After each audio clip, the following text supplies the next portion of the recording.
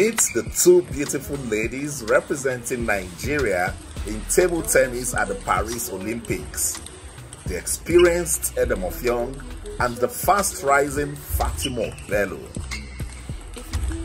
When I said the experienced Edem Offiong, I wasn't joking.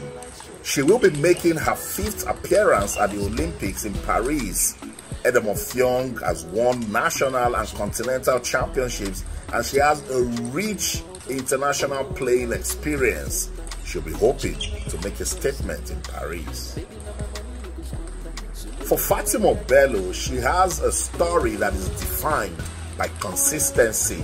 For almost 3 years, she was undefeated national champion and picked up qualification for the Paris Olympics at the African Olympic qualifier in Kigali.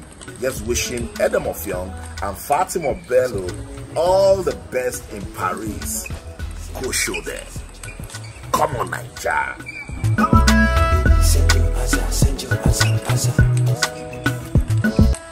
Tell me your fantasy with you.